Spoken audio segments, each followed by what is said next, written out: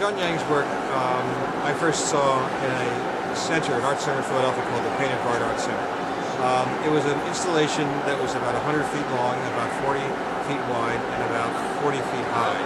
And you entered the installation and you were completely in the midst of this installation.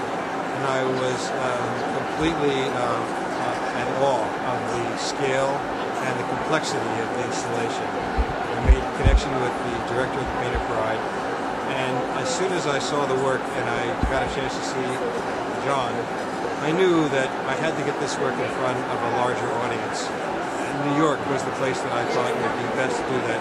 I had already booked space in this show, and so I thought this would be the right venue to present this work, and so far that's proven to be the case.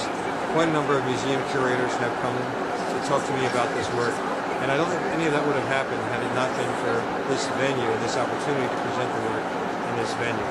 And there are opportunities that I'm looking for in New York at both museums like ES1 and other kinds of venues like the Craft Museum, and also other museums that have come forward, like the Newark Museum and others, who I think would be relating to this kind of work beyond the scope of craft. And I think this work is beyond the scope of craft. It bridges a lot of different lines. For example, one of the places I think this would work, it would be on Basel, Miami, and I think that it's at that level. So this is the beginning of a process for me to take Jean's work to a whole other audience that otherwise has not had a chance to see it.